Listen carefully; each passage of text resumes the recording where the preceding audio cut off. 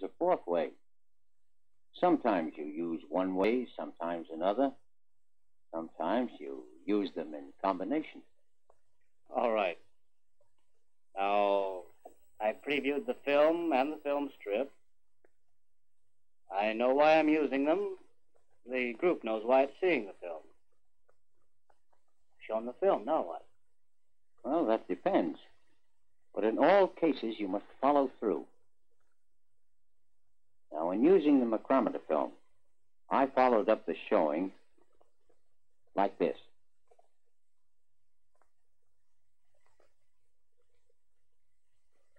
Well, what do we know now? I think it looks pretty easy. I didn't quite understand what he meant by the feel of the micrometer. What about measuring a round piece of stock? How do you know when the mic is on the diameter? When you're checking the mic for accuracy, how can you tell the standard's correct? All right, those are good questions. Maybe this film strip will help us find the answer. Then I used the film strip to review and emphasize the high points in the film. The questions on the film strip developed a lot of discussion. I think it'd be a good idea to test them right away. For instance, why not draw the thimble and scales on the blackboard to see if they can read them correctly? Yeah, good. That's all right. But I used the film strip. And look, here in the manual, several frames, you see, are test questions. Take frame 8, for instance.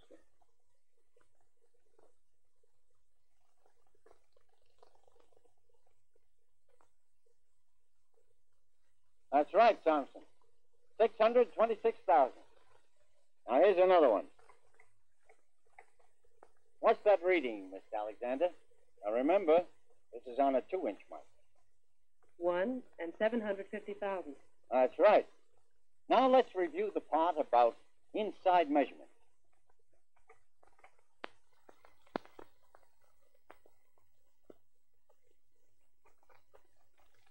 Now, the thing to remember when reading this inside micrometer is that the numbers read backwards, so to speak. Cromer, can you explain why those numbers read from right to left?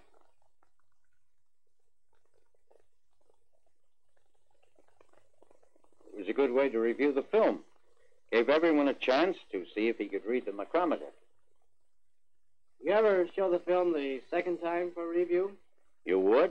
You might find there were points that were not clear at all. You might find them when you showed the film strip. You must remember, Richards, that there are no set ways of using visual aid. You've got to work out your own best way. Here's the sound check real quick. Check, check. Job. Can you guys hear me talking? You do have to experiment a little. All these people are Yes, interested in me talking about You will learn how that to operate a showing Bell the and Howell film projector. is never an end in itself. What do you mean? I mean that the teaching doesn't end when the film does. That is when the teaching begins. You must follow through. By follow through, do you mean showing trainees actually how to use the machines? Right. In using visual aids to teach a skill, the most important part of the follow-up is the actual trial and practice. Here's what I did. Now, this really clinched the learning. Each one of these pieces had its exact width marked on it in thousands. I showed them in this way what was meant by feel. Their readings had to come out the same as the correct measurements marked on each piece. And by passing the different pieces around, they had practice on several different thicknesses. So I followed up by using pieces without the correct measurements given. Makes a lot of sense. I've been expecting too much from just showing the film. Well, film and film strip won't do the training job for you, Richard. But if you give them half a chance, you'll find them a tremendous help. Takes time, though, to use them right. Yes, it takes time to plan. We found that after the planning's done, if they're used right, the whole training process is speeded up. Well, let's see. Have you got a list of the films we have here? Yes.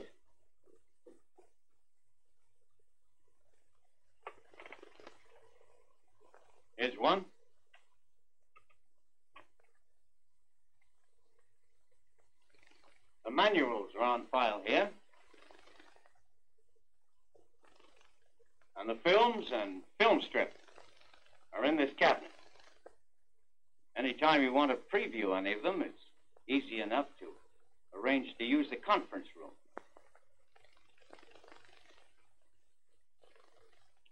In the meantime, I'd like to check this list against my training schedule. A quick way to find out what's in a picture is to look through the manuals. And then if the film has in it what you want, preview the film and the film strip too.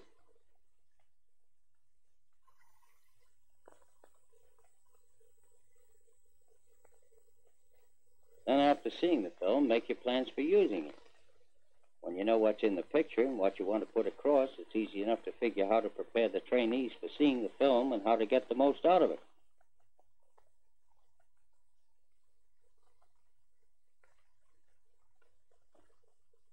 Finally, there's the follow-up. And the film strip can be used here, but remember, the film strip is only part of the follow-up. Then you'll get the hang of that and work out your own method as soon as you've used a few of these visual units. The manual gives you several suggestions, but then there are a lot of other ways and variations. Then there's another thing. You'll find that the films give you a real break. So you give the films a break. Keep the shades pulled down tight. Keep direct light off the screen. Get the equipment set up before the group comes in. Have both projectors set up, threaded, and focused in advance. That will save time. And of course, arrange the seats so that nobody's head gets in the way of the picture, and so that everybody can see the screen. Thanks a lot, Murphy, for all the help you've given me. You know, you've talked so much about that micrometer today that I want to learn more about it myself. Mind if I take this film with me? Not at all. Go ahead. That's fine. You better take the manual and the film strip so you can do a complete job.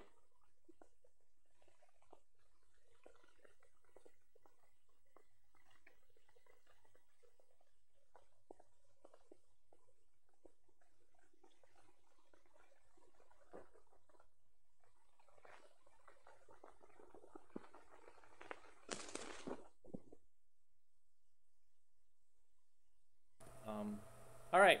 Hi, everybody. So we have a technical problem here where I don't know, we can't hear what you're hearing. So it's weird. So I don't know what these guys were talking about. And I think they were talking about projectors and the process. The film itself was called Using Visual Aids in Training. So it wasn't just about film, it was also about using film strips and using slides and all that. So, and surprisingly, this is not the film I thought it was. I have a note that says that this is an awesome film. I don't think this was an awesome film. I think that it looked really boring. The film, the audio that I heard when I was looking on Facebook was pretty boring. So, anyways, hi everybody. I'm Skip Alzheimer of AV Geeks. Tonight, you might notice that the lighting is different. That it's more thought out and smarter. It's because I'm actually being recorded for a documentary about film collectors. Peter Flynn is here from Boston. And Peter, did you want to come around and just make your face known? There he is, right there. Uh-oh, now you moved everything. Oh, boy, here we go. So Peter has been here all day at the archive, filming me blather on about educational films and why I do what I do and why it's important, you know, the things that we tell ourselves to get through the day, and to justify the weird purchases that I've made over the years. And he bought it, so I think I got a good convincing argument. But anyways, so one of the things, when he said he was going to be in town, I was like, hey, I'm going to do this streaming event. This is kind of part of my mission, part of the idea. It's not only just collecting these wretched films. and these amazing films. But also, it's really about showing the films and sharing the films and maybe trying to come up with some sort of relevancy about the films. Why are the films maybe interesting or important today? And, you know, not every film I show is going to be that way, but there's a lot of films that are still kind of interesting and important. So this is part of the mission. This is part of the deal, is showing the films to people, making it as easy as possible for them to watch it. So, you know, I'm sure that some of you people are watching these on tablets or on phones. Maybe somebody's in the bathroom watching it. And, you know, that's a different experience than sitting in a theater or sitting in a classroom watching them. So I think it's an interesting thing, you know. And this is being recorded on Facebook so people can watch it later. So, oh, that's what I was going to start with. All right. So in conjunction with this, oh, that's what that is. Okay, so I have another film that's called Operation and Care of a Bell and Howell Sound Projector. That's not the film that we just watched. So I'm going to thread this one up. So anyways, tonight's show is related a little bit to what I've been talking about all day with Peter, which is about 16 millimeter film and about using it as a teaching tool. And these films, tonight's theme is how to be an AV geek. So these are films that were shown to people running projectors, to tell them how to maintain the projectors, how important films are for the educational experience, and, you know, it's educational film companies that made films about how to show educational films. So I always like the kind of the meta part of that. So this is an opportunity to totally geek out with just the educational aspect of, you know, the nitty-gritty of how to use a projector. And there's going to be a lot of stuff that's related to that, which I'm excited about.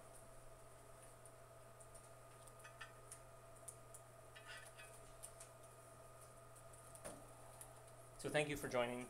Tell your friends. Peter, when do you think people will be able to see your documentary? Many years from now. Many years from now. All right. Well, maybe something bizarre will happen to me where it'll be like, wow, isn't it ironic that Skip said that in that documentary? Because now, you know, he was killed by all those films that collapsed on him. Trying to find a stupid Popeye cartoon, he touched the wrong film and it collapsed on him and killed him dead. All right, so this next film, as I said, is Operation and Care of the Bell & Howell Sound Projector. So this will answer all the questions that you had about how to keep one of those things running. I personally do not use Bell & Howell. I use Ikes, which are Japanese film projectors that were made up until the 90s. And I find that they're a lot easier to use. The auto-load projectors I do not trust. So there you go.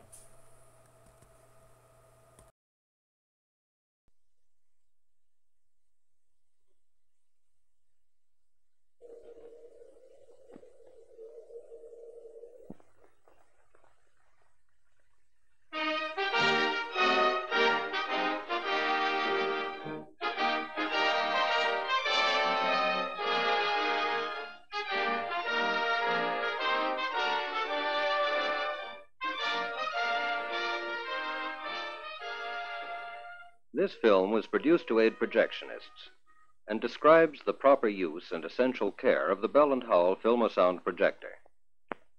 The operation of all the Filmosound models is practically the same. With the projector placed on the projector stand opposite the screen, the two doors on the right side should be opened. Remove the power cord,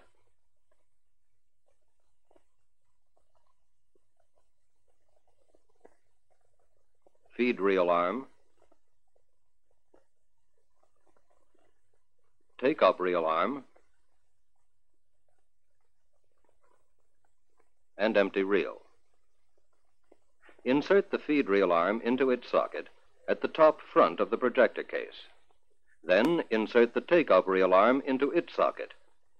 The take-up reel arm gears should be disengaged. Loop the two spring belts over the pulleys of both feed reel arm and take-up reel arm. Be sure that the belts are not twisted. The mounted 8-inch speaker can be played in the case, or can be removed from the projector case and placed on top of a table or a chair near the screen. Unwind the speaker cable and insert its jack into the socket of the amplifier panel marked single. With both power line and lamp switches off, the power cord may be plugged into the projector receptacle and a 110-volt AC wall socket. Open the small door in front of the projector lens, then turn the clutch control clockwise as far as possible. When the power line and lamp switches are turned on, a beam of light is projected onto the screen. The light image may be focused by rotating the lens. The image may be centered by adjusting the tilt knob at the front of the projector. Moving the projector forward or backward may be necessary to fill the screen with the image. Turn the lamp switch off and the power line switch off. Now, place a reel of film on the front reel arm and press it onto the spindle until it locks in position. Place a take-up reel on the rear arm spindle. To begin threading a film, first unwind about 4 feet of film. Slip it through the slot in the top of the projector case and pass it over the film roller. Then pass the film under the feed sprocket. The film will engage the sprocket teeth when the guard tab is pressed. Swing the gate lever upward to open the film gate. Place the film in the aperture channel and form the upper film loop by following the raised loop guide. Press the gate lever down to close the film gate. The lower film loop should also conform to the raised loop guide. The film is carried over the take-up sprocket. Lock the film. Next, pass the film under the upper stabilizer roller, around and under the sound drum, and under the lower stabilizer roller. The film is locked in the sound sprocket so that it fits snugly around the sound drum. Pass the film under the snubber roller, under the rear guide roller, and through the rear slot. Then, the end of the film should be passed under and around the bottom of the take-up reel. By turning the clutch control counterclockwise, the hand setting knob may be used to test for proper threading. Return the clutch control to an extreme clockwise position. When showing sound films, turn on the amplifier switch. Make sure the forward-reverse switch is in the forward position, and that the sound silent switch is in the sound position. Turn the power line switch on, then the lamp switch on. Focus the picture by turning the lens. Then tighten the lens lock screw. Set the volume control and adjust the tone control. The framer knob can be adjusted to eliminate any frame lines that may appear. If the picture has advanced too far, you can reverse the motion of the projector. First, turn the volume control down. Stop the film by turning the clutch control counterclockwise.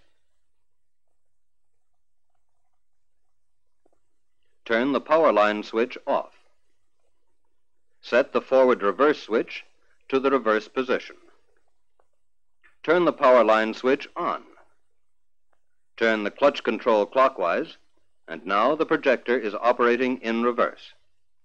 For forward movement, turn the clutch control counterclockwise, turn the power line switch off,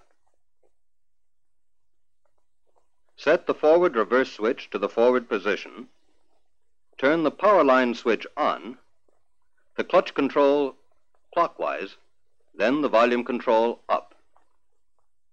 When the picture has ended, turn the lamp switch off and the sound volume down.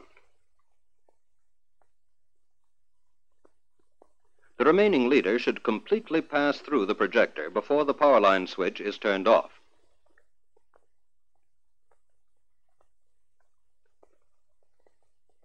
To rewind the film, first interchange the positions of the two reels.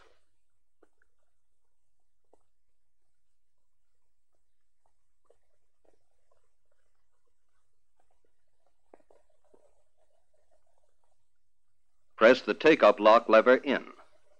Raise the spindle to engage the rewind gears.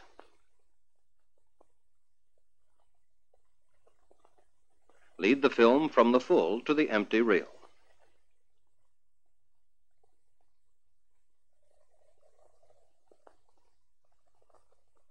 Turn on the power line switch. Turn off the switch when all the film has been rewound. To show silent films, the sound silence switch should be at the silent position, and the amplifier switch should be off. Otherwise, the projection procedure is the same. We've seen how to operate the Bell & Howell projector. Let's now learn what care and cleaning should be given the projector. Pull out the projection lens and clean it with lens tissue when dusty.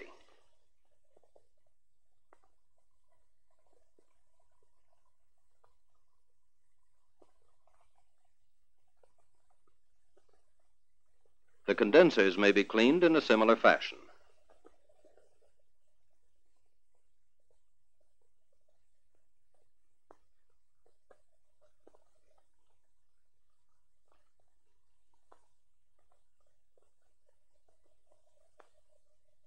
The film gate shoe should be cleaned before each showing. Pull it straight out by grasping the metal frame. The aperture and film channel may be cleaned by using a small cleaning brush. Only a clean, soft cloth should be used to wipe the highly polished film gate shoe.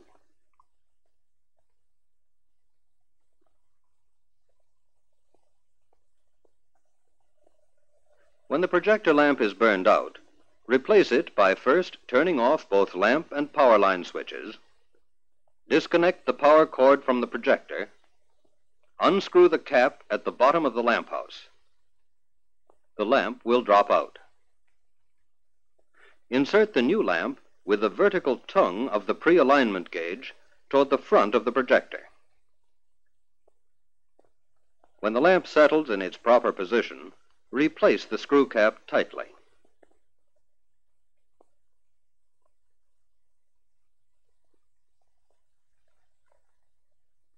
If the exciter lamp needs replacement, unscrew the thumb nut of the compartment cover.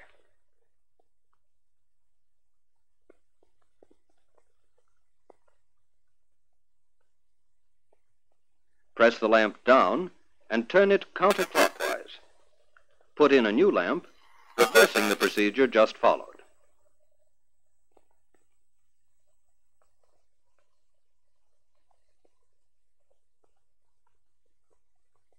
After wiping the lamp clean, replace the compartment cover.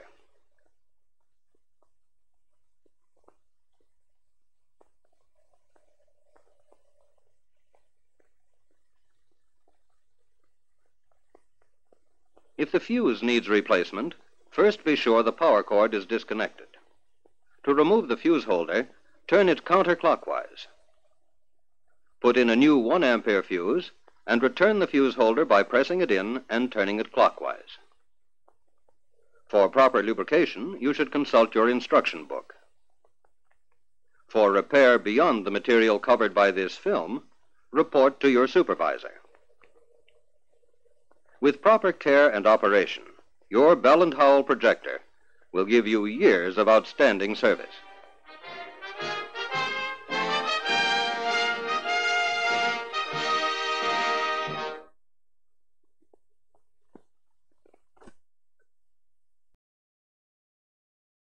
For the microphone, report it to your supervisor.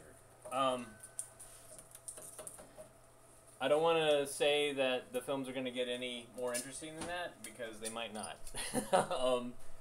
These are awesome films. They are definitely for a niche audience, and so I appreciate you guys joining me on this adventure. Let's see. Something's getting cropped a little bit. I'm going to try to make it not so cropped. Try to squeeze it in a little bit. Actually, that's interesting. That's cropped there. Oh well, life. Anyways, I'm back. So that's how to operate a Bell & Howell sound projector. a filmo sound, something I would not run a film through. Although I think Jay Schwartz, who is a film collector, guy who screens stuff in Philadelphia, I think he swears by his filmo sound, which the rest of us collectors and screeners are like, why would you use that projector? But that's the thing is, you pick your projector and you learn it and you stick with it and you learn about all its idiosyncrasies and what weird sounds it makes and how to replace the bulb without burning your fingers so that you have these calluses where your finger pads have melted during the screening, or caught your hand in some sprocketed wheels. That has happened with me before. I've had quite a few injuries related to a projector not paying attention. I don't think I got hair caught in one, but I did get hair caught in a reel that was taking up when I had longer hair. So it's a dangerous business being an AV geek. Dangerous business.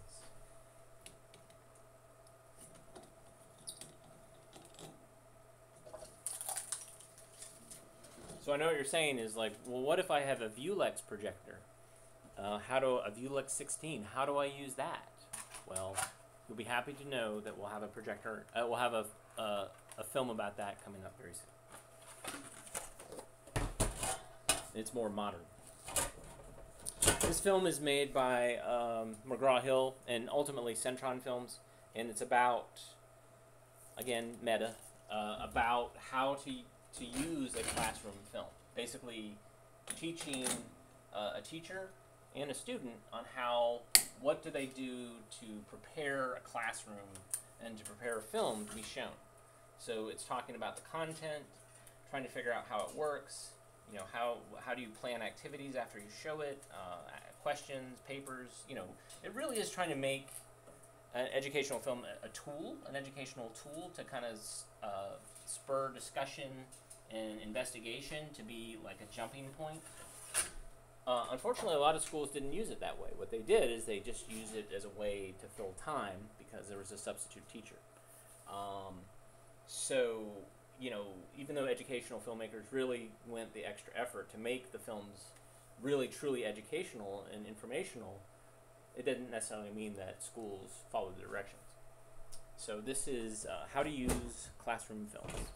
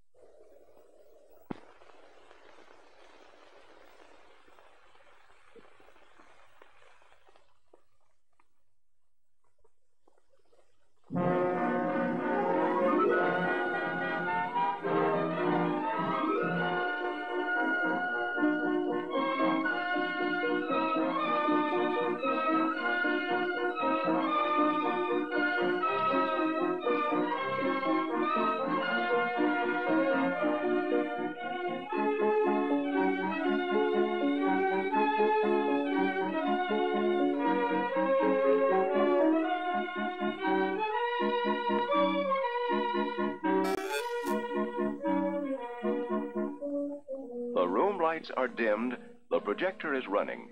The classroom has become a setting for use of a very effective teaching tool, the classroom film. Yet what these young people learn and how well they learn it rests largely with how the film is used. It does work. We've constructed an electric motor from a few simple materials. Let's review what happens by looking at a diagram. Here is the permanent magnet.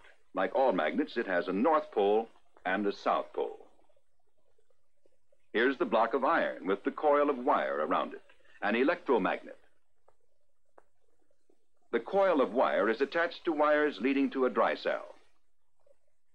When current starts to flow, the coil becomes an electromagnet with north and south poles. These poles of the electromagnet are attracted by the poles of the permanent magnet, and the block of iron turns. If we reverse the direction of the current in the coil by changing the dry cell connections, The north and south poles in our electromagnet reverse. This puts two north poles together and two south poles together. Since like poles repel each other, the electromagnet rotates until opposite poles are attracted to one another. If we add the automatic switch to our diagram, it will look like this. Now, if the wires are connected to the dry cell, the motor will continue to rotate in one direction.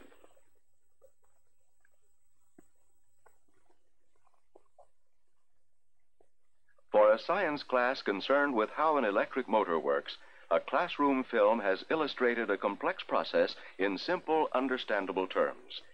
The film, as is often true, has proved itself an effective and valuable teaching aid.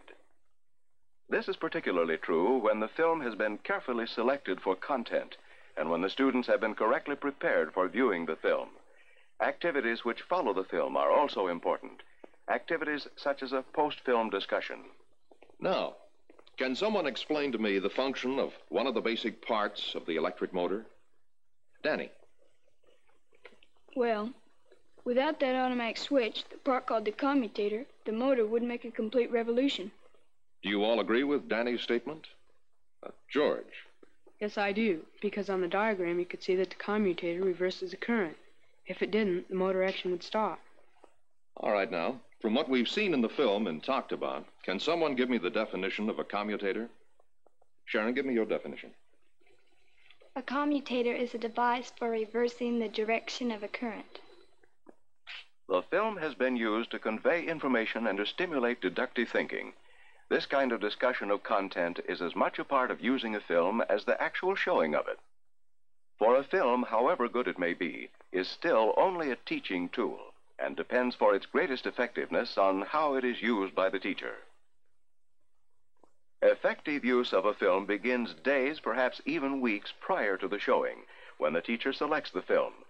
The director of her local instructional materials center can often provide helpful advice about which of several films in the same subject area will best suit the teacher's purpose. Of course, one may have to rely on the resume in a catalog to determine a film's content as well as its running time. The important thing at this point is that selection is not a hit or miss affair, but keyed to a lesson plan and made on the basis of the best information available about a film. The next step you, as the teacher, take in using a film is to become familiar with it yourself. If the film is available to you for only a short time, you may have to limit your own preparation to studying the teacher's guide for the film, if it is available. Here you will find, usually, a more complete description of the film's content than is possible in a catalog or file, along with the questions you may want to ask following the showing of the film. Comments from previous users of a particular film, if they are available, are also helpful. An ideal way to study a film and prepare to use it with your class is to preview it, with pencil in hand, taking notes as the film progresses. It can be a real help to have one or more of your students in the preview room with you. As they watch from a viewpoint which is different from yours, they will detect new or unusual words or situations which may require explanation before the film is shown to the group. They may also reveal interests a teacher may use to motivate the entire class. Well, Billy, was there anything you didn't understand? Well, I don't understand why the farmers and cattlemen had to fight so much. Why couldn't the farmers just settle and plant their crops in the areas where the cattlemen were located? How about you, Mary? Any words you didn't understand? Well, blooded something. Blooded stock, I think it was. Creative teachers have many ways of developing class readiness for seeing a film. Preparation often starts the day before. Unusual words may be defined beforehand. You recall that yesterday we talked about the problems of settling this large area of our country known as the Great Plains. Today we're going to see a film that shows us those problems very clearly. Of course, when the Great Plains were being settled in the 1850s and 1860s, the movie camera had not yet been invented. So in this film, we get the story as we look at famous paintings and drawings made by artists who were there at the time. Now, Kathy, do you recall the problem about the Plains area that we discussed yesterday? Well, there was constant fighting between ranchers and farmers over the use of land, so neither of them could become really prosperous. And we decided that this situation kept many people away who might otherwise have come and helped to settle the Great Plains. Yes, very good summary, Kathy. Now, in this film, we're going to learn about some other problems that faced these people and what they finally did about them. Afterwards, I want you to be able to identify and discuss the problems and to describe how the eventual solution of these problems affected our country's history. All right, let's have the film. It wasn't like the days when cowboys fought Indians. Between cattlemen and farmers, nobody had the what for to make the difference. Both had 6-shooters, and both could use them. Peace depended, it seemed, on finding a cheap and practical fence. Some tried a thorny hedge, the Osage orange for fencing. And it was pig-tight, horse-high, and bull-strong. But it took 4 years and more to grow. Others tried just plain old wire, but cattle shoved right through it. And the search continued. The search for a fence that would combine the low cost of wire with the thorns of a hedge.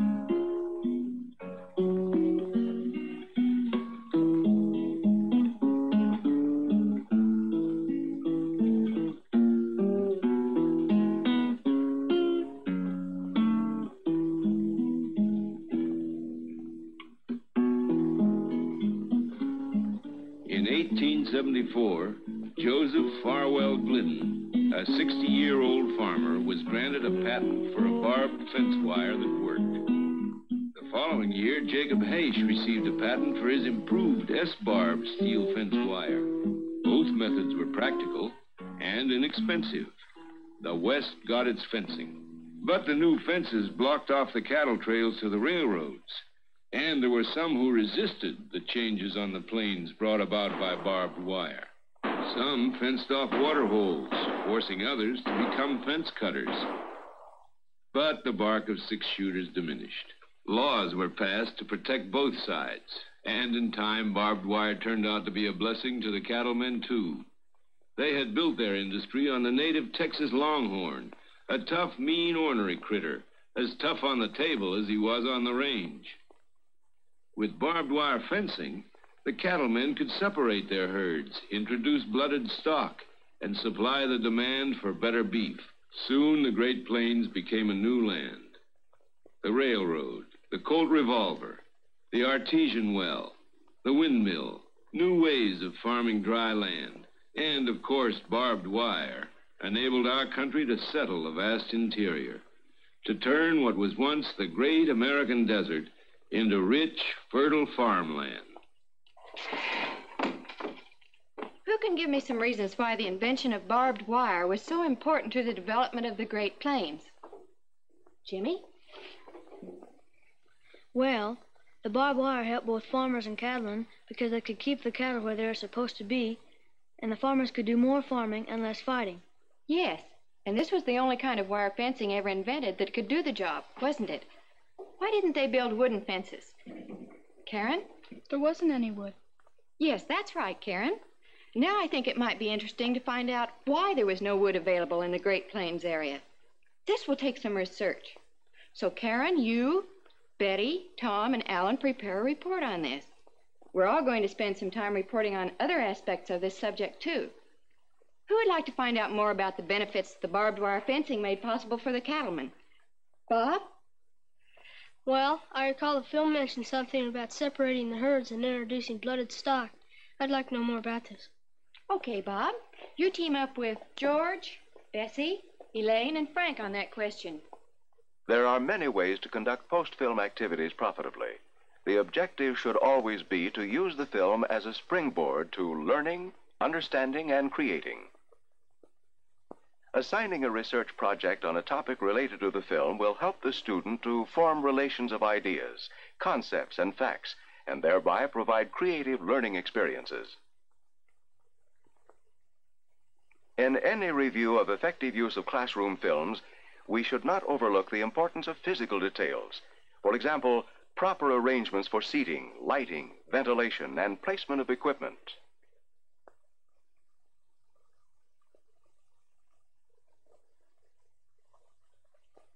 Also, if you plan to run the film yourself, check ahead of time to make sure you are familiar with the projector and its operation, how to thread it, and how to operate the controls.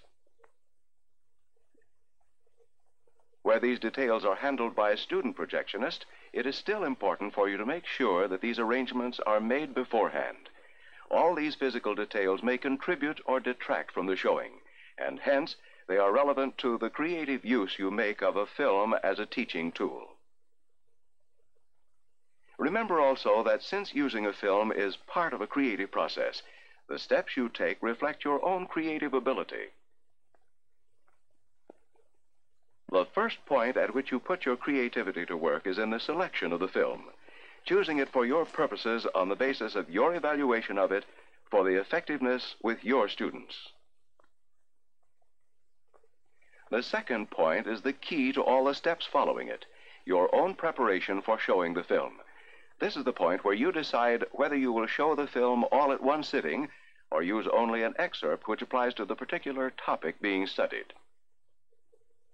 It is the point at which you make final plans for how to use this teaching tool. At the third point, class motivation, you develop readiness for viewing the film. This may be a simple procedure of telling your students the title of the film, why they are seeing it, and some idea of what they are expected to learn from it. Or it may be as elaborate as using other teaching techniques over several periods leading up to the showing. Point 4, the showing of the film, when the creative process is seemingly out of your hands, still reflects your guiding role, particularly if you decide to repeat the showing of the film or to shut off the projector at a certain spot for a predetermined reason. At point 5, the creative teaching aspect comes into full play, for student participation includes all the follow-up activities which round out your film: discussion, testing for content, research work, report writing, problem. Any or all of these post-film activities are your contribution. And it is your contribution which is the single most important factor in using a classroom film.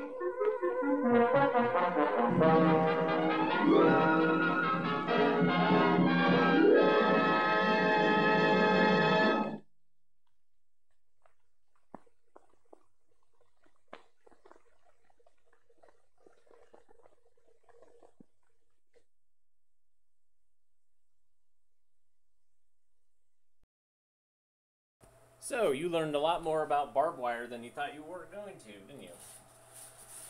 It was fascinating. So, you know, this of course is where the idea of the AV Geek, the kid who's running the projectors, is called the AV Geek. This space here, that AV library, that is beautiful. And at some point, if I ever move from this boarding house / archive to a real space, you better believe I'm going to call in some designers to recreate that awesome logo and the crazy kind of shape. I might have to paint an entire warehouse white just to accommodate that, but very much that would be a place I would love to work, I think. Yeah, so this is the idea. This was made by Centron, who was an educational film company. McGraw-Hill distributed it. And they were both making a bunch of money making and distributing educational films, so of course you want to have a film that actually talks about how to use them efficiently and correctly. Try to guarantee success in future sales.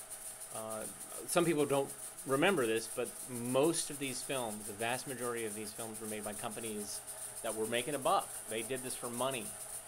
Some of them had a little bit higher purpose maybe, but it was mostly about, like, we're making this so we can sell them to schools and to universities and community colleges and wherever. This wasn't because this wasn't government funded. Although that first film that we watched, the one about proper use of visual aids, that one was made for the government, but it was made by a company that did it for money.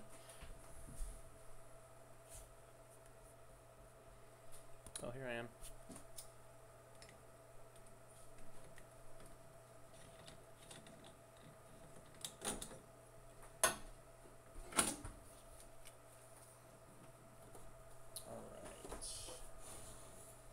next film is, this might be another Centron film. It's, Centron was based in Kansas, Lawrenceville, Kansas. And so consequently, if you actually hear them mic actors and students, they have a little twang to their voice. But of some of the major educational film companies, of which I would say Cornet, Encyclopedia Britannica, Centron, and there's others, of course, ones in California and things like that. I like Centron the most because they have the most heart. They did a lot of interesting social guidance films that were very progressive and thoughtful, and written by a woman, Trudy Travis. So, great stuff. The Encyclopedia Britannica was pretty dry until the 70s, and then they took a bunch of acid or something and went crazy. Centron was, or Coronet, which is also based in Chicago, like Encyclopedia Britannica, they tended to be also more conservative. Even though they were progressive in their message, they were very conservative. They wouldn't let kids use slang. Everybody had to have pretty good grammar when they spoke. So anyways, this is Facts About Projection. And this film, I think, was made in 1959. So enjoy.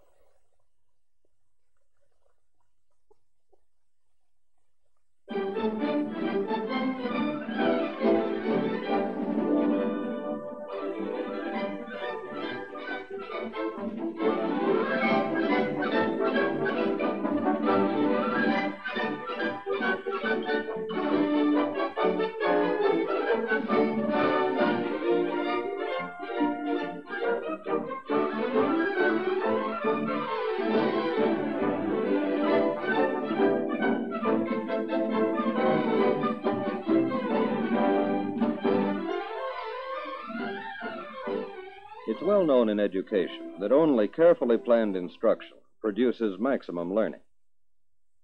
Planning is especially necessary to achieve maximum educational value from motion pictures. This means proper study and discussion of the material in advance of screening and a follow-up of planned related activities. The careful use of films in religious education, just as in our schools, speeds up the learning process and provides more learning in less time.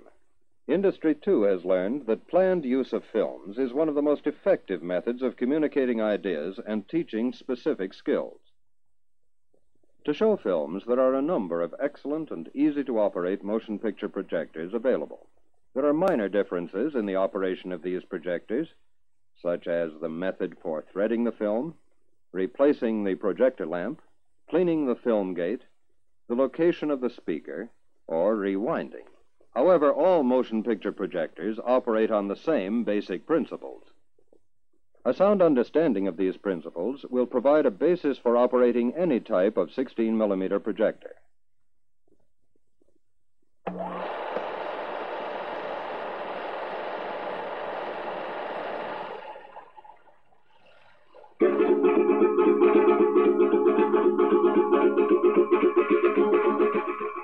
A typical motion picture projector consists of two sections, each with a different function. The picture section, which projects the picture from the film to the screen, and the sound section, which reproduces or recreates the sounds which have been recorded on the film soundtrack.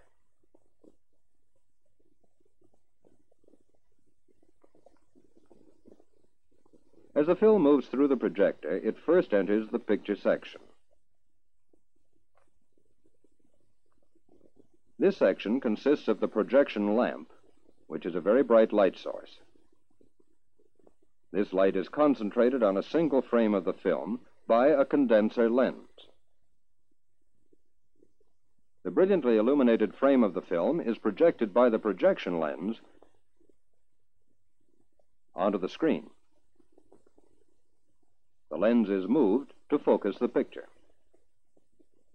As the film moves through the picture section, it pauses on each frame. In a sound projector, this happens 24 times a second.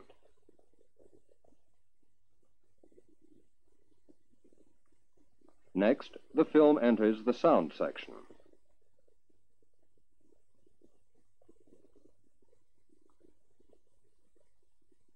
Here, an exciter lamp passes light through the soundtrack area of the film.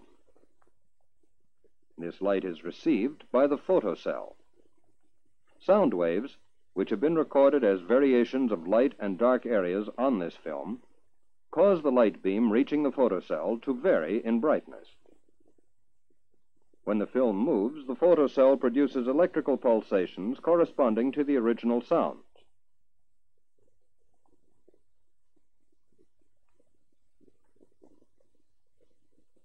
Which are then amplified and fed to the speaker.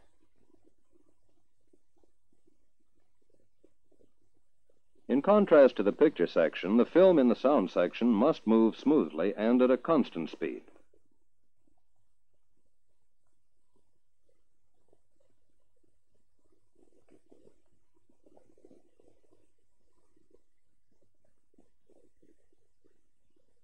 Some motion picture projectors are equipped to record and reproduce magnetic sound.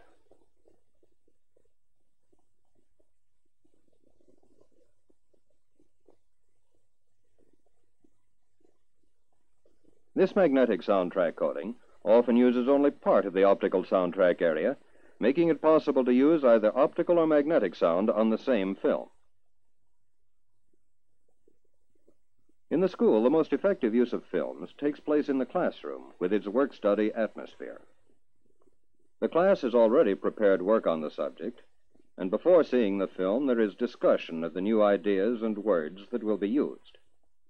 The teacher, having read the film guide and having reviewed the film, often leads the class in the discussion. Now they are ready for the film.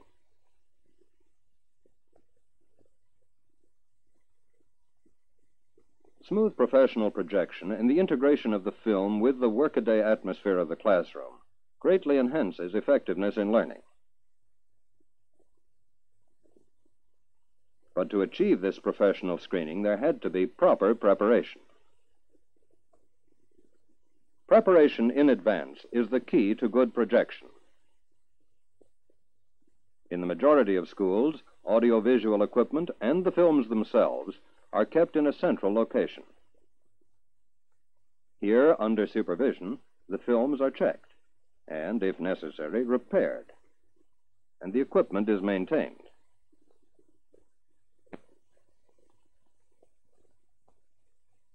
Much of the preparation behind good film use is in training operators in the principles of projection and in maintenance of the equipment. Some projectors are equipped with sealed, long-lasting oil reservoirs and seldom need oiling. But most projectors require regular lubrication. The oil should be placed only in the proper holes or cups.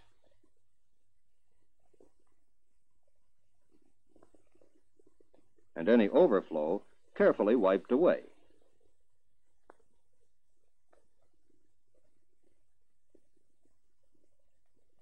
It's the same idea as lubricating one's automobile at regular intervals. This preventive maintenance protects gears and moving parts from excessive wear. If the windshield is dirty, only a blurred image is seen. A special fluid and paper are used to give a crystal clear view.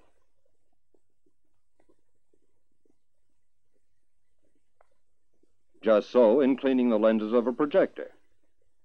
Remove grit and brush gently with a soft brush. Use a drop of lens cleaner. Then dry, using a circular motion with lens cleaning paper. A dirty lens projects a scene like this. Clean it, and you have this.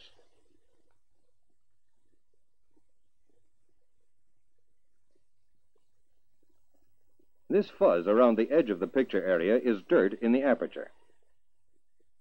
It is not only disturbing to see, but it can scratch the film. It may be removed easily with a brush.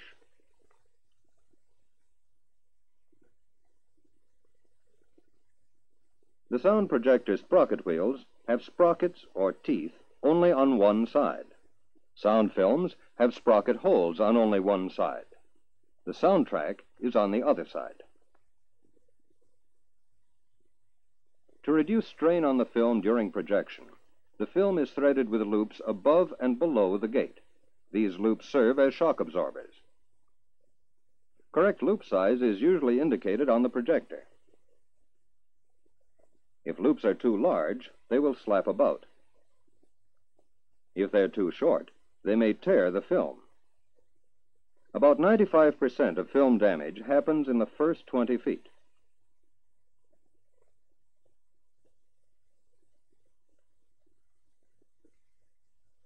The lower loop must always be the correct size, and the film must fit snugly over the sound drum in order for the sound to be synchronized with the picture. This is because the sound is recorded exactly 26 frames in advance of the picture.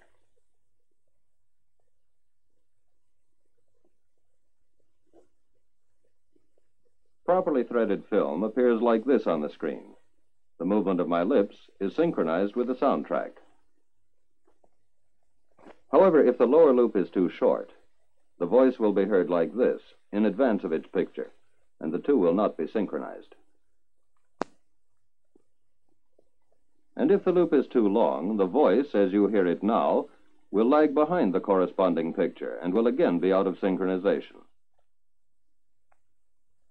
If at any time the film should break in the projector, do not patch it with tape or anything else.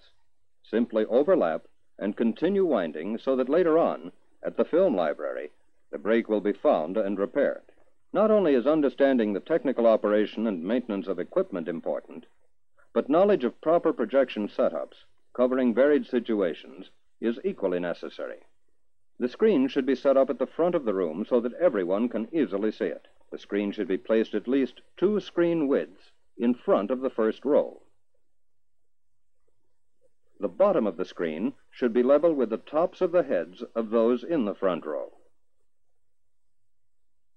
If a room can be adequately darkened, or if chairs are permanently fixed to the floor, the screen should be placed at the front and center of the class. Some rooms are difficult to darken. If this is the case, it is best to place the screen diagonally in the corner of the room by the windows. In rooms extremely difficult to darken, a lenticular screen placed in this position is most helpful.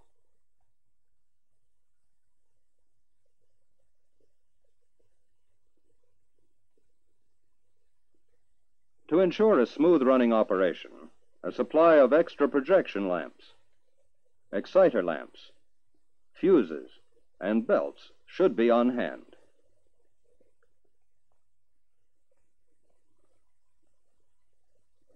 It's always a good idea to check the film before taking it to the room where it will be shown. One way to do this is by placing the reel on the projector. If the film is mounted on the reel properly, it should fit on the arm so that it runs clockwise.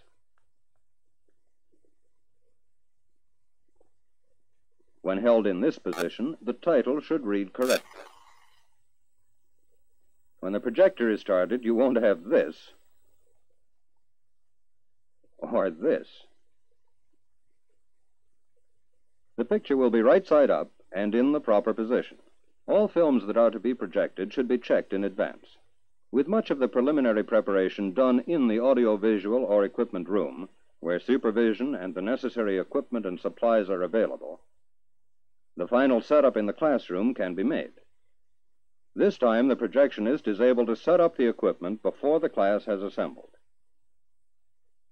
Often the setup must be made while the class is in session. The screen is placed directly in front of the projector and raised to the proper height.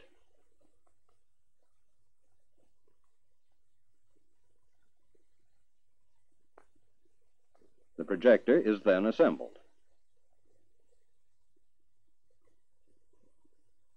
The power cord is twisted around the leg of the stand to prevent the projector from being tipped over if the cord is accidentally pulled.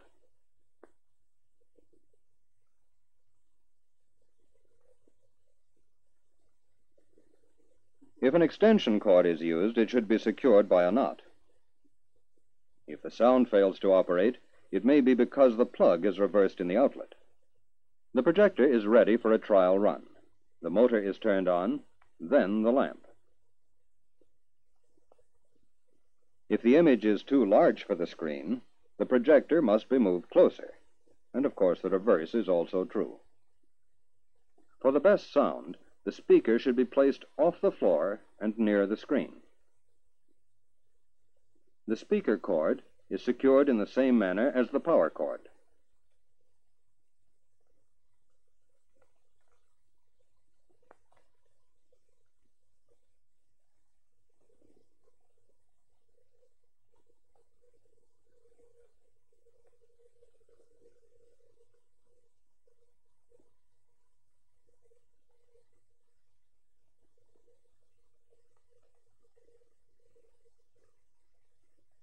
In a few moments, the amplifier will warm up and a hiss will be heard to indicate that the sound system is working.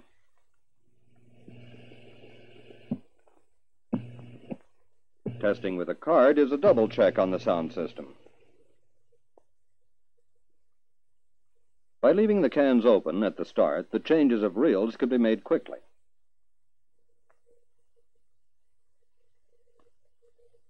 It's always a good practice, if time permits, to actually view the beginning of the film in order to check the focus,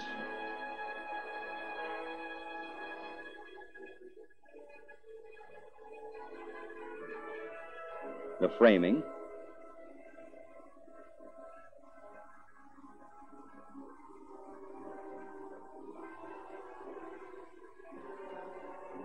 and the volume.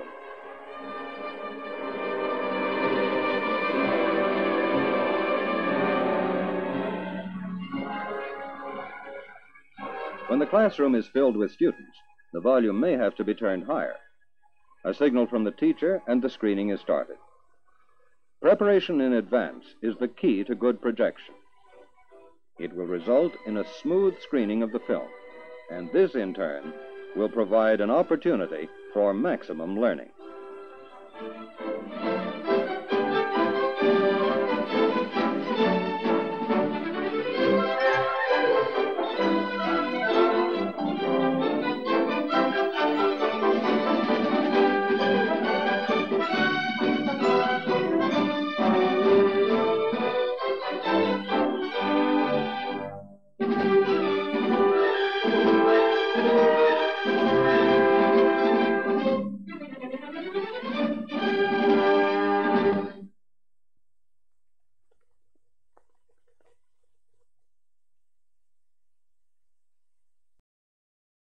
So that was the International Film Board.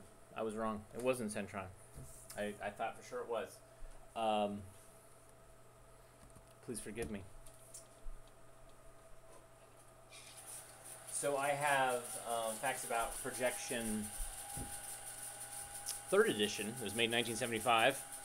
And I watched it earlier with Peter.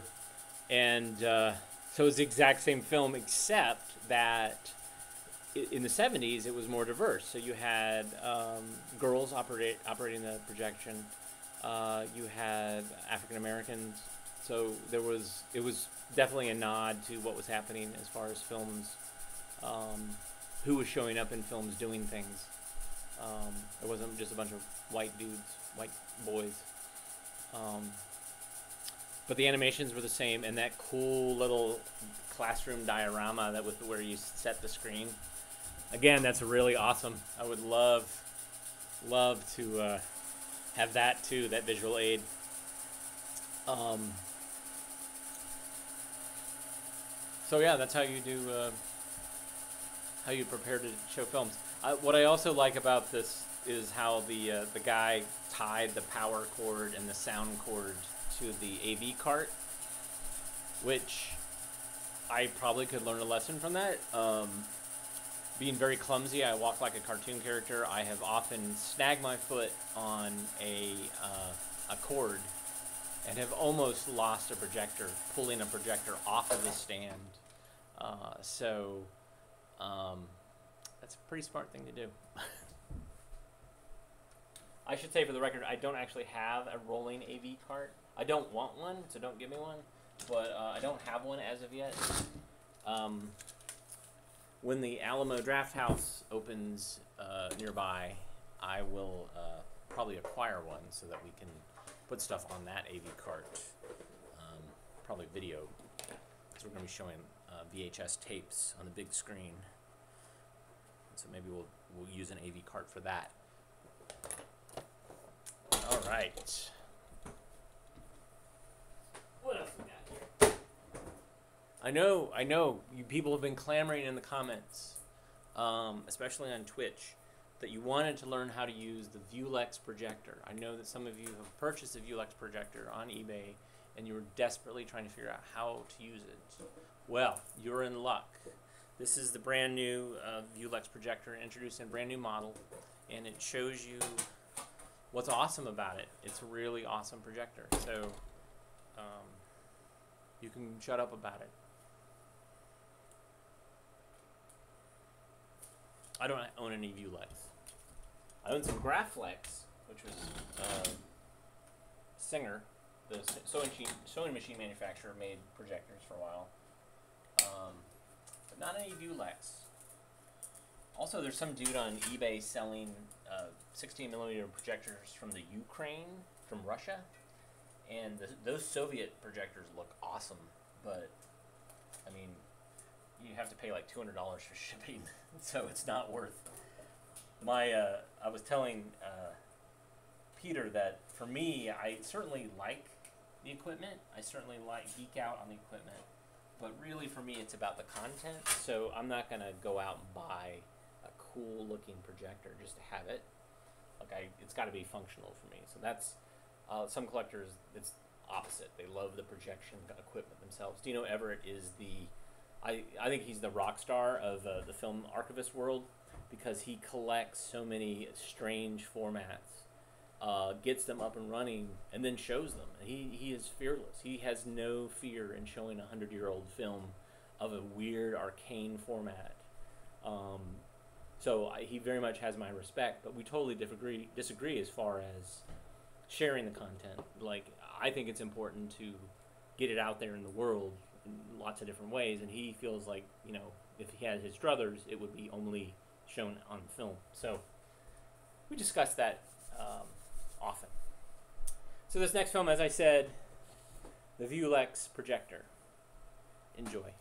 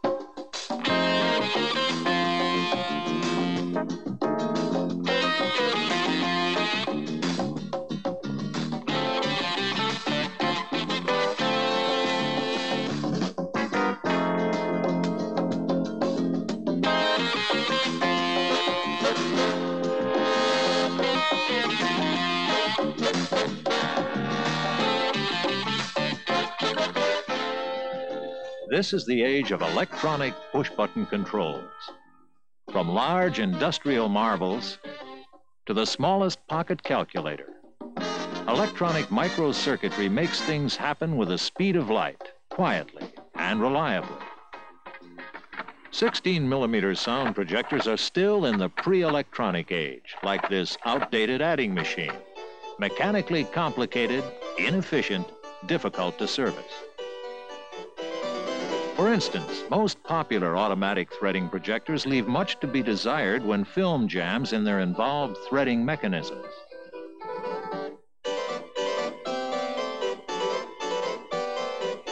not so simple to use or trouble-free when film must be unthreaded to correct a jam or when removed mid-reel. Many times, film is further damaged by this excessive handling.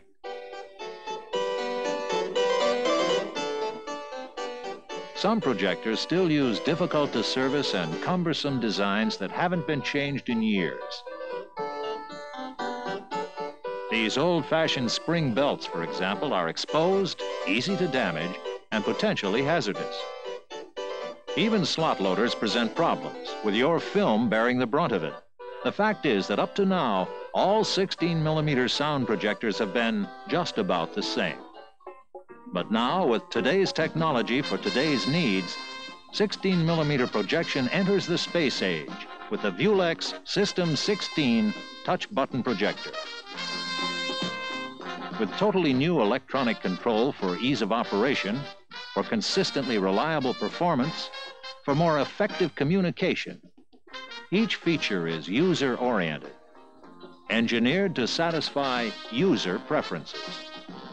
Touch button operation, total remote control, all modular design, automatic and manual film threading, crisp, brilliant pictures with lifelike, room-filling sound. Viewlex System 16. Simply touch a button. System 16 is energized. Control console illuminated. Independent cooling system in operation. Touch forward. Each button light brightens when activated. Then the gentle, reliable automatic System 16 takes over. The System 16 offers unparalleled versatility with touch button and slider controls at the projector or at any distance away from it. This compact remote control duplicates the projector console in the palm of your hand. We call it Command Pack. System 16 is the only projector that offers total remote operation from anywhere you choose. Just plug in Command Pack, then power on.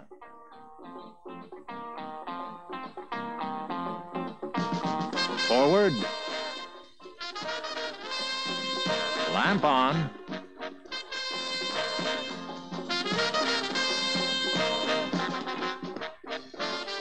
Even stop on frame and reverse. Touch once to change direction, another touch to run. Everything the electronic way, without damage to film or projector. Let's continue. Press forward on the projector console.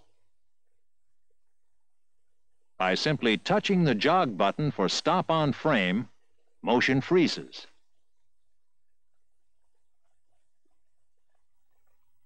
You can study and discuss specific scenes.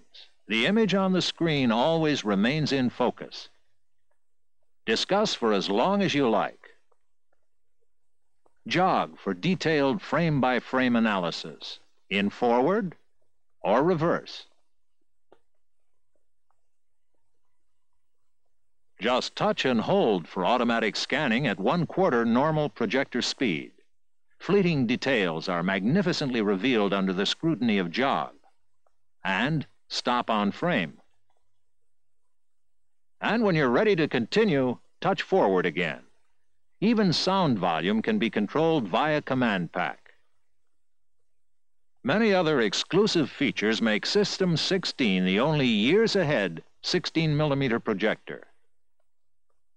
The safe threader has no moving parts, never requires adjustment. Its operation is foolproof. Just release the lock and push it in.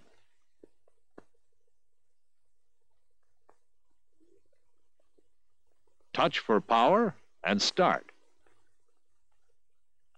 The safe threader guides the leader through the projector.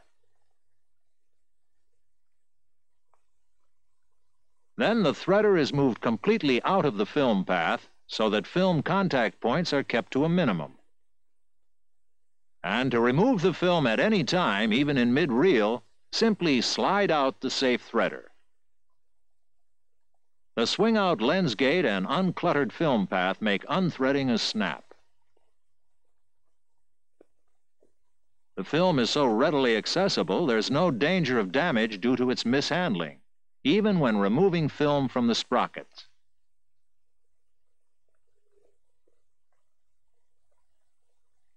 There's less film wear in a clean projector, so easy access makes routine cleaning much simpler. With System 16, it's not necessary to remove parts, as it is with some slot-loading projectors. If you choose to thread manually, it only takes a few moments.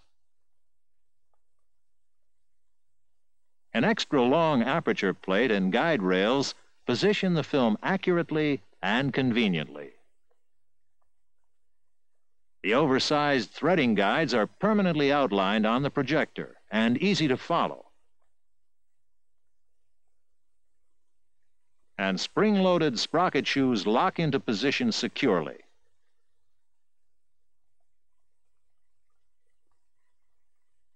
Rack and pinion lens focusing is precise and rapid.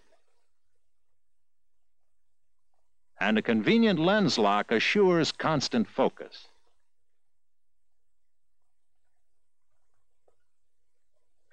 For reduced film wear, System 16 is the projector with the least number of film contact points, just 8, while the number of contact points on other projectors ranges from 14 for an Aki to 18 for a Bell & Howell.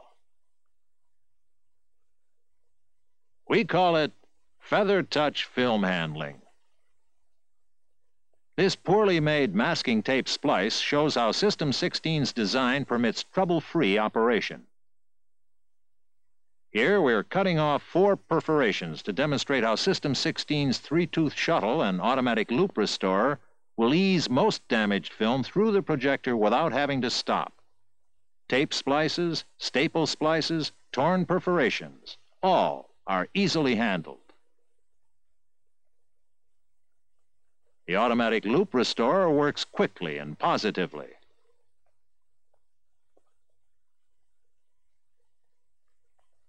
The System 16 rewinds film at high speed without changing reel positions. Flip up the quick rewind lever and press the reverse button.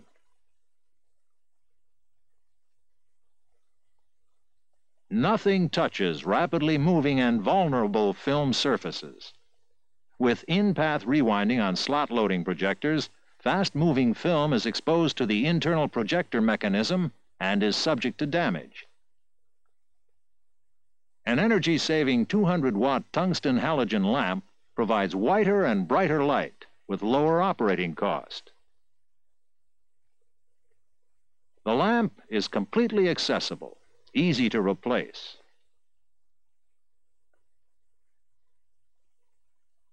By simply pushing a button, up to 4 times the rated lamp life may be obtained.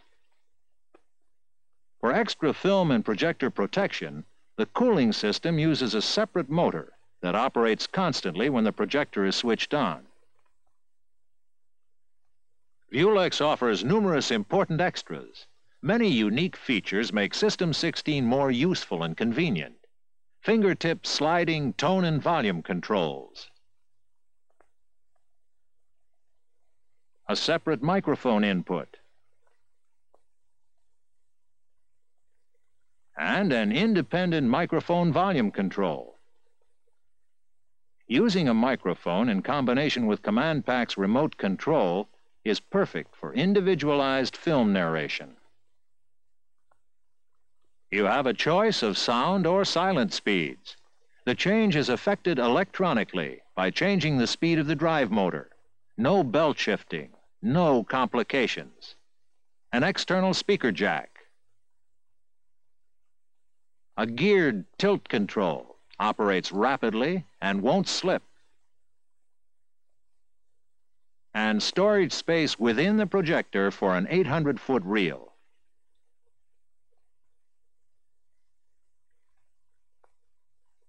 There's a System 16 for anywhere in the world. Models ranging from 100 to 240 volts, 50 and 60 hertz. Here's the inside story of System 16's superiority through modularity. 12 modules, each crafted for high reliability. The Viewlex System 16 puts them all together for superior performance and takes them all apart for superior serviceability. We call it AccuBlock, System 16's unequaled 100% modular construction. Easy to service, with minimum downtime, and at low cost.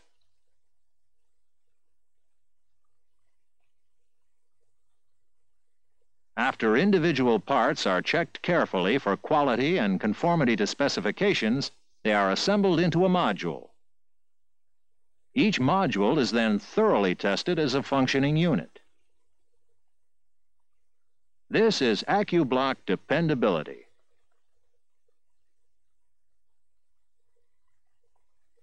For AccuBlock serviceability, all modules are easy to replace. Here, the color-coded wires of the power processor are unplugged after 4 screws are removed. The replacement module takes only minutes to install.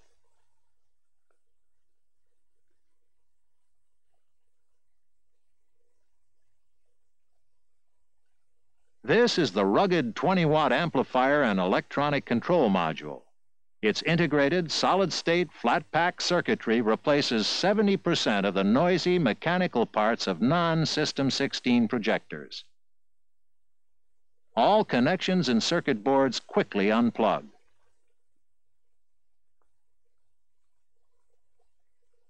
A screwdriver is the only tool required to replace any electronic module.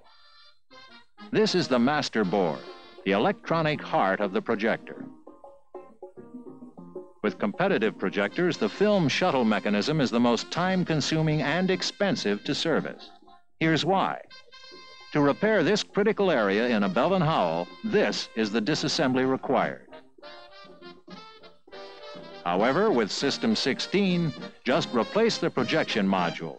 It takes less than 10 minutes. Remove 4 screws.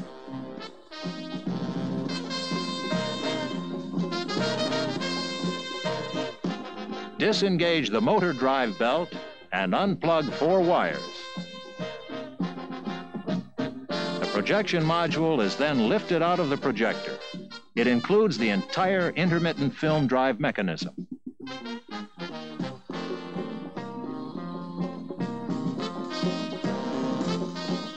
For example, here's the 3-tooth shuttle.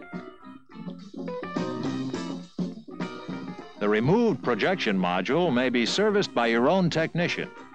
However, to benefit from System 16's minimum out-of-service time feature, a module kit will supply a working module for immediate replacement.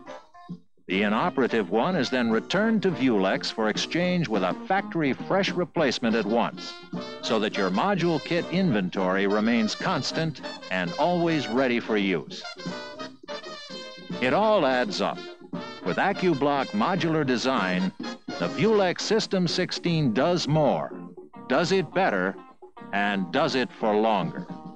With touch-button operation, with total remote control, with all its unique and useful features, this 16mm projector of the future, ready for today's communications needs, is right in the palm of your hand.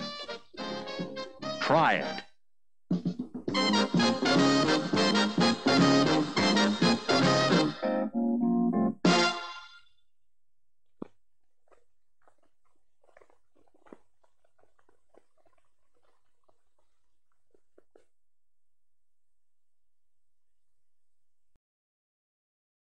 I gotta tell you, that was awesome. That was really, I mean, I'm sold. If there were a bunch of these available for sale, I would snap one up. But there's not many out there, so I don't know how successful this really was. I certainly have a couple of Viewlex film strip projectors, but this, you know, this is a bunch of designers got together and thought about, all right, how can we take on Ike and Elmo and Bell & Howell and really make a quality product. And on film it looks great, but I don't know, what failed. It probably just didn't have the distribution, or maybe the manufacturing wasn't good, or they just didn't get adopted. Like, you didn't have a sales force that pushed it out there, because Bell and Howell is everywhere. Even their brand name lives on after. I don't know if you ever go to. You've seen the commercials, the as seen on TV commercials for the Bell and Howell flashlight, the Bell and Howell security light. A name that you can trust, Bell and Howell. It's like, wow, that's what somebody bought that name, and they now are just putting it on various junk things. Although I would love to actually use one of those Bell and Howell new flashlights and see if I could power and use that as a projection lamp for an old Bell and Howell projector, just to see. I think it'd be funny. But these, the Viewlex, man, it's the future. But, it didn't survive. Alright. I've been talking about film all day, and I'm almost spent. But I've got one more film for you tonight, which is, it's a British film, and I love it. I love showing it. And I actually showed it, did a screening of it and showed it, because it's a film about proper projection. And so I made a joke about it, and that was one of the worst projection nights I've ever had. The projector just did not behave. The film did not behave. It was a nightmare. And I don't know exactly. I think I angered the projection gods or something that night. But this film is called Project the Right Image. And Peter's from the UK, and I'm hoping, because this film is from the UK, that he can identify some of the people in this as actors that were on TV or in film. And so it's intentionally fun. I should say while I'm threading, thanks everybody for watching. It always means a lot to be able to show these films to folks like you. Some of you I know, a lot of you I know, but new people, that's always great. We do this once a month. The next screening is going to be March 11th. And I haven't decided where I'm going to show yet, so follow me, follow AV Geeks, or follow Skip Alzheimer on Facebook, or just kind of stay tuned. I'll pick a topic. I'm thinking right now motorcycles, so I just need to make sure I have enough motorcycle fodder. Mostly motorcycle safety films, but maybe I'll sneak something else in there too. The other thing I should mention is that, God, it's like the worst mirror ever. You can donate to the AV Geeks via Patreon. Patreon is a kind of a tip jar subscription thing where you can donate a couple of bucks a month, and that what that does is I get a payment every month where I can spend it on buying supplies for the telecine setup, hard drives. We tried to buy a webcam, but it was a piece of crap. But we'll, eventually we're going to start trying to upgrade different pieces of equipment so we have better ways to project and get you to see what you're watching. So it's investing in the AV Geeks, and it's much appreciated, so thank you. Another way you can support us is just go to avgeeks.com and just watch videos that we have there. Go to our YouTube channel and just watch those videos. Share them, tell your friends. It's a lot of fun.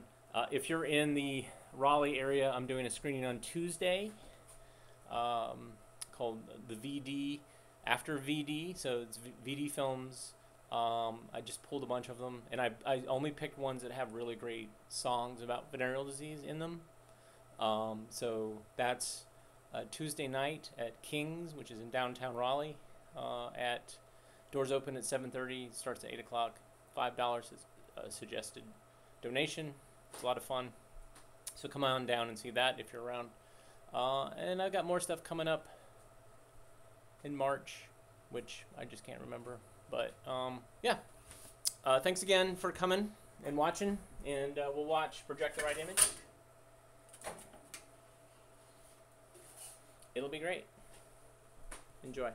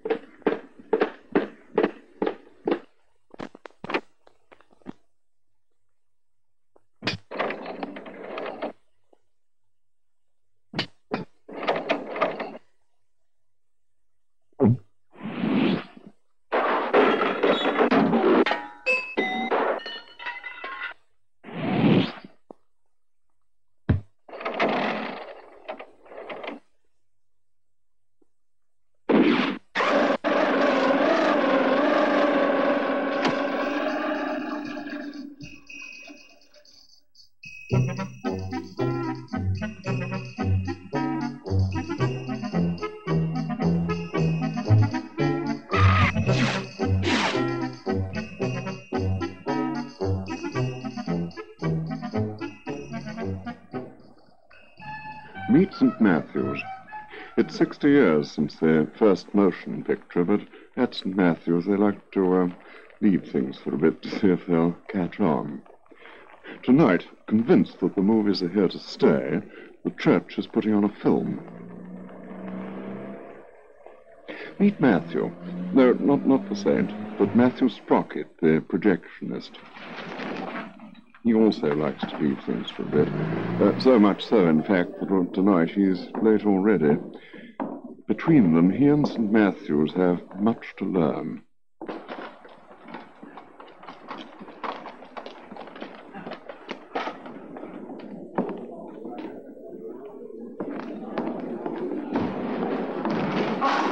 Mr. Sprocket. I'm sorry, I'm late. Sure, I missed the turn. The rain was coming down, you know. Yes, well, you're here now. Now, look, I hope this table might be suitable for your requirements. First class, first class. Could I just have that, what? Just have a chair. Now. Look, do you think that will be safe? You are dealing with an expert. Now. Where'd you like this? What is it? A screen. Well, up there, I suppose. Right.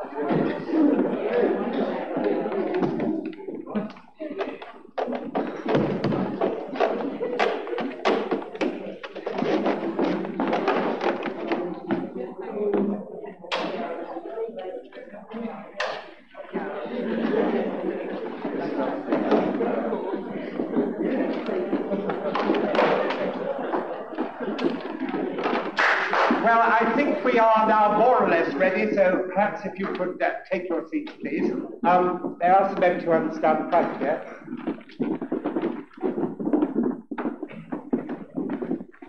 Well, good evening, ladies and gentlemen, or perhaps I should say friends.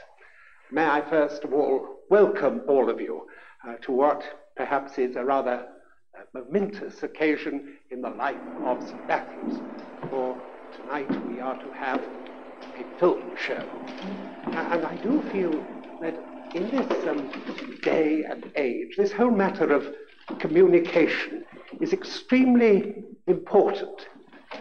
We Christians need to be prepared to communicate with communications. and we need to do this constantly. But, as I said, tonight we are going to have a film show. Now, I realize that perhaps a film show is quite a novelty. It might be when I was a younger man. I must say the cinema has been with us now for quite a number of years, and perhaps I should confess that occasionally I visit it myself, although I could really be described as a film fan. But nowadays it isn't only in the cinema. It is in our own homes that we have not only radio, but moving pictures as well in the shape of television. And you have come here to see a film.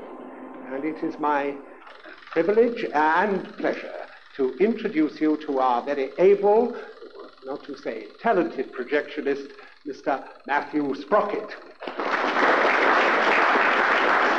And he is going to project our film for us. And I am sure that this will be an experience which none of us will ever forget.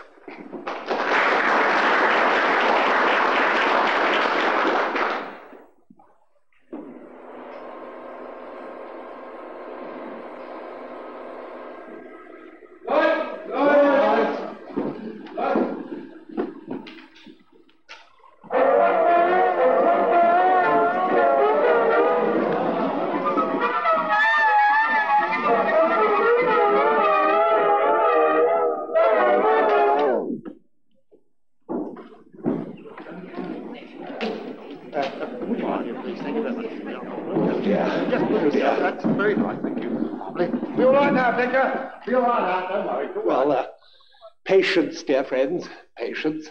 We live in a technological age, and I suppose in a time like this we must expect the occasional spanner in the works, but I'm sure Mr. Sprocket will soon manage to remove this particular spanner. I do feel that it is very important that the Church should keep abreast of the times, and that it should never allow its members to relax into its bosom, but that it should push them out into the hurly-burly of life's rich pageant.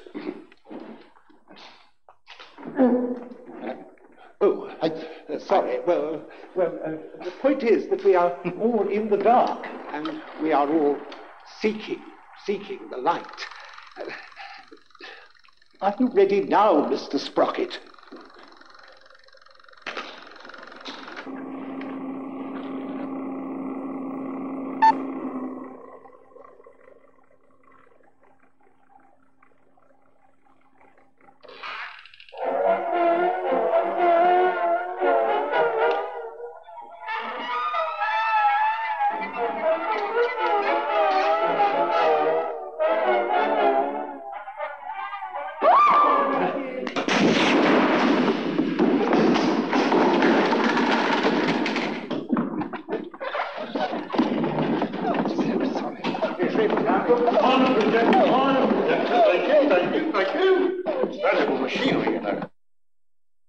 Well, the vicar did say they were in for an experience they'd never forget.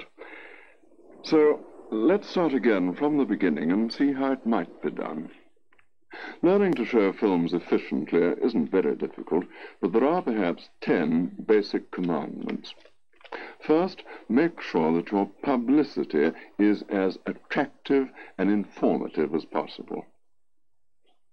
And second, early preparation is essential. This means that the projectionist must be there in good time, the hall must be prepared well in advance, and this includes adequate blackout when necessary. It's a good idea to have stewards in the hall early to help the projectionist, and in particular to control the house lights. Third, the projectionist should make sure he has all the things he'll need. A proper projection stand, tall enough to clear people's heads, spare bulbs, adapters for plugs, an extension lead for the mains cable, spare spools, brushes to clean the projector, and fuses. Commandment 4. Put the screen where everyone can see it and place the loudspeaker as high as possible to left or right of the screen and facing diagonally across the room.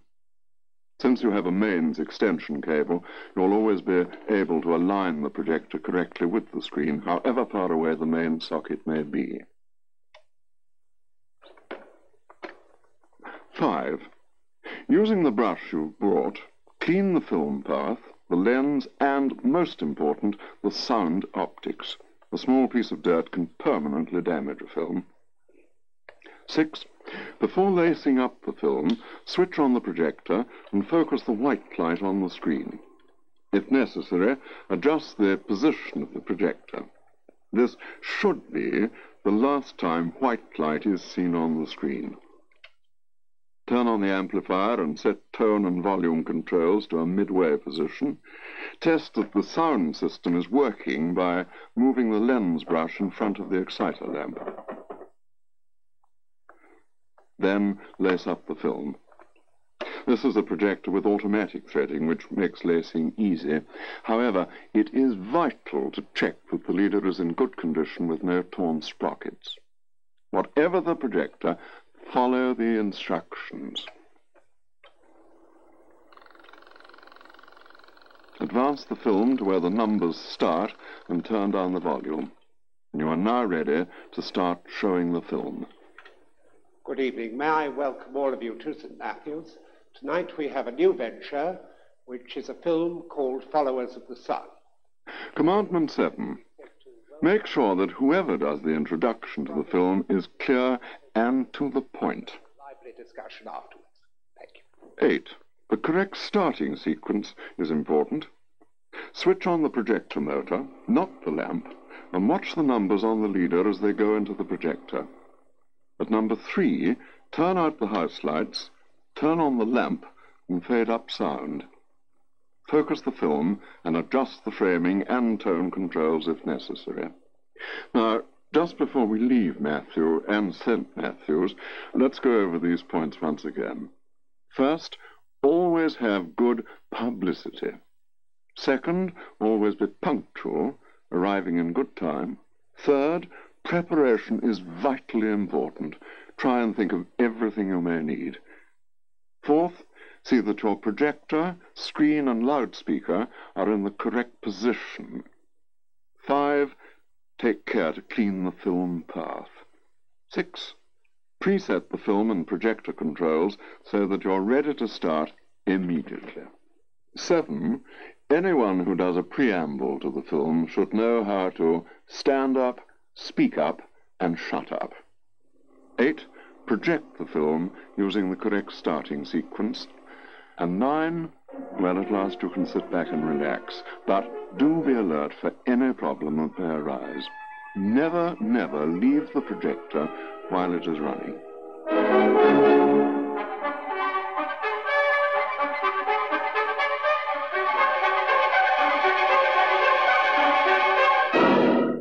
Oh, yes, one thing more, too. Do make sure, won't you, that it's the right film, with the right title, and for the right audience.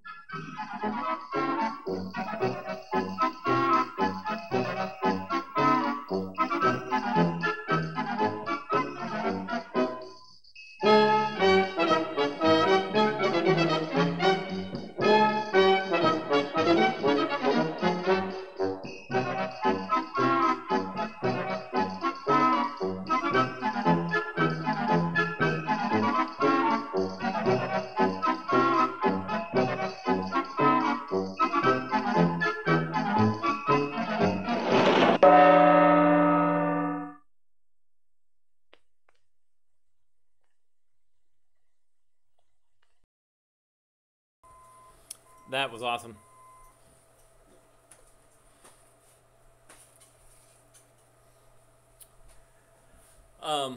Yeah, that showed up in a collection of films I got from Rhode Island College.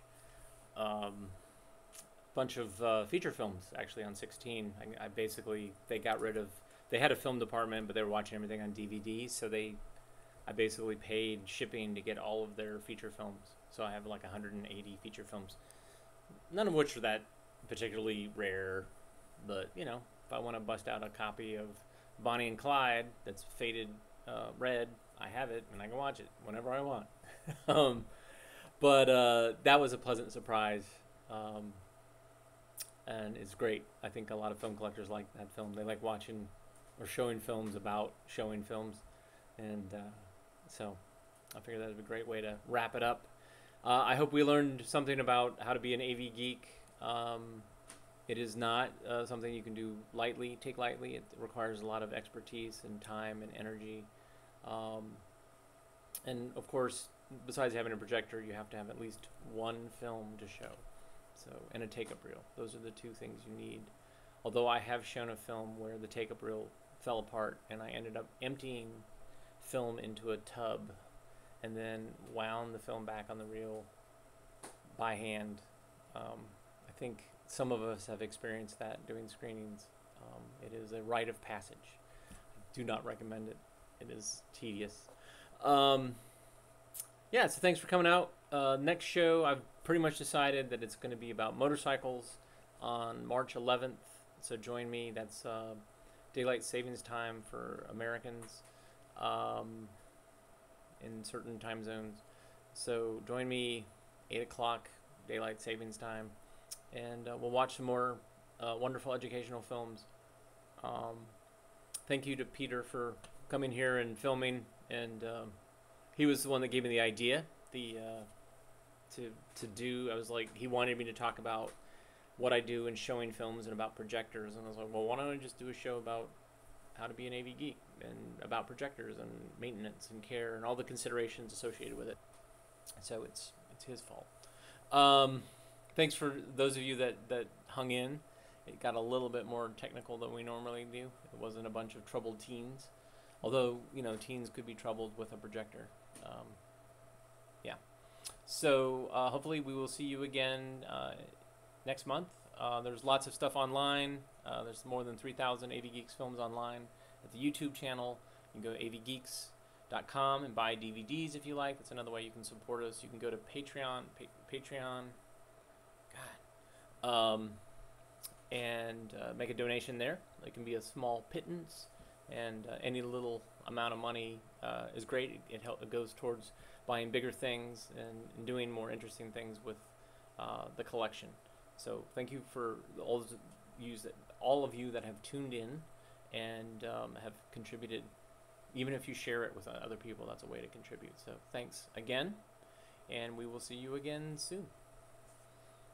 Have a good March.